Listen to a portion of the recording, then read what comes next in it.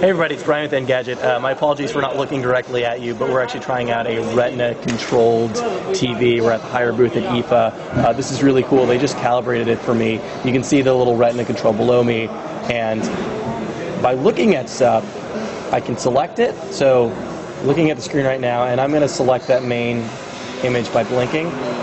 Give it a good blink. There we go. It's a little hard to get used to. Small blinks don't really do it, I assume, because you're just doing sort of regular blinks when you're watching the television. But I can control the volume. Turning the volume down right now. And turning it up. Selecting by blinking. I just muted it. And turn it up now.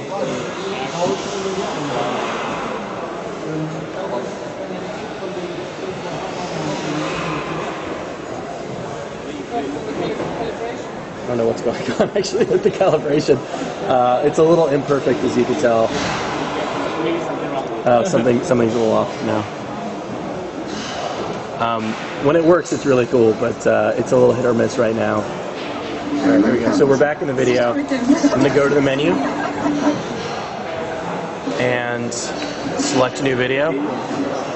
Go down to the volume, turning the volume down. So really it's just a matter of looking at icons, staying on them.